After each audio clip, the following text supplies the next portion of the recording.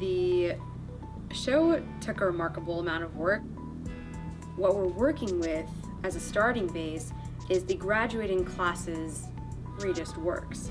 So we're dealing with these pieces that can stand by themselves in their own show, and now we're putting them together, and it's just this one magnificent show of all the graduating seniors showcasing their most beautiful work, combined with the exhibition design class showcasing their beautiful work.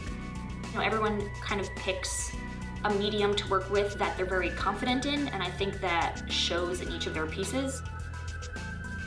I have worked for Gerard Studio, which is owned by two of the professors who work here, Mary Creed and John Gerard. They make props for Broadway, and I learned a lot from working in their studio and working with the artists there.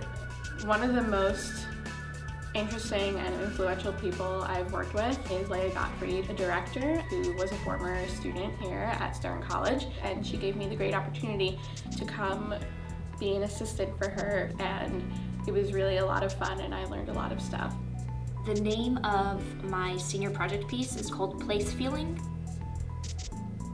It's an exploration of texture and recycling materials, altering things from what they once were.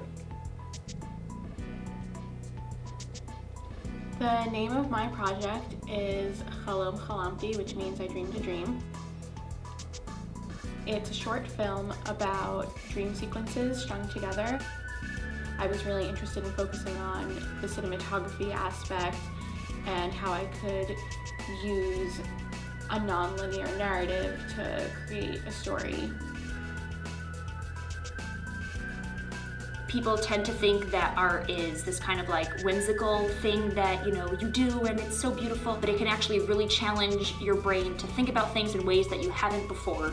And I think it's really important to become well-rounded people and as a society to put value in these things and to further education in this area.